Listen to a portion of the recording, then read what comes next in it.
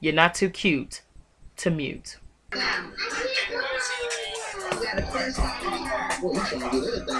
Laquita! Laquita, what? Laquita, what? Hold on, I'm in this group.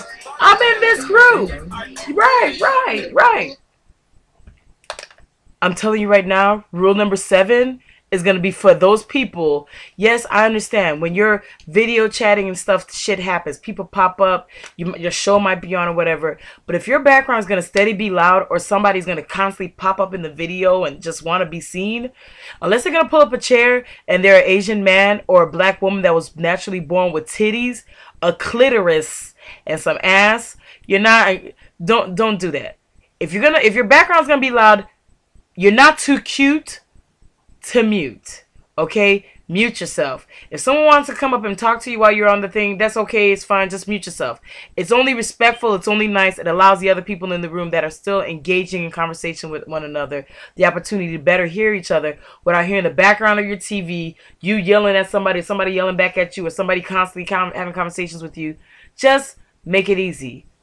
Cut the shit out. Please. Because I can imagine how the fuck it is. It drives me crazy. So I can imagine how it drives everybody else crazy. Well, commandment number 8, actually. I know you guys want to prove to us that all Asian men have small penises. We believe you. We don't need to see your nuts and berries. I mean, okay, yeah, we're going to want to see it. But come on. I mean, damn. No one is permitted with the webcam pointing down to their penis, their dick, their balls and all that. We don't want to see you flogging the dolphin, beating the meat, hitting the stick, whipping the snake. We don't care. Don't do that. This is not the pervert group. This is the Ambw group. Get it? Unless you were requested to. Hey, some of you guys wanted to see it. But just don't kick it off like that. That's all I'm saying. Rule number 9 is basically be open, be free to communicate. We're all adults, just as long as you're not being disrespectful, being rude or whatever. You know what I'm saying? We're learning from each other. This is why I created the group. I'm giving us a platform and opportunity to visually speak with one another and ask questions, educate yourself, so we can start cleaning out that stereotype closet that we've all been hearing about small penises. Every black girl wears a weave and, you know, all that stuff. Just come in with an open mind.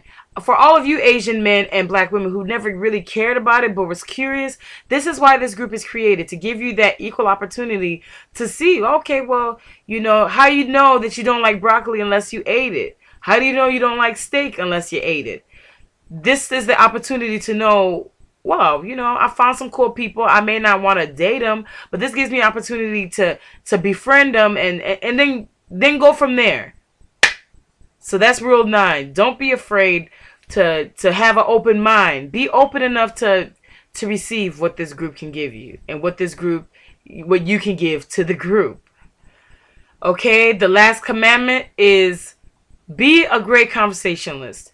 If you're a person who don't have great conversation, it's cool. There's black women can talk, and black women always have some funny, good ways to get you to open up. So if you're a person who's shy or whatever, it's a very cool group. Everybody in here is mad cool. You're gonna have fun.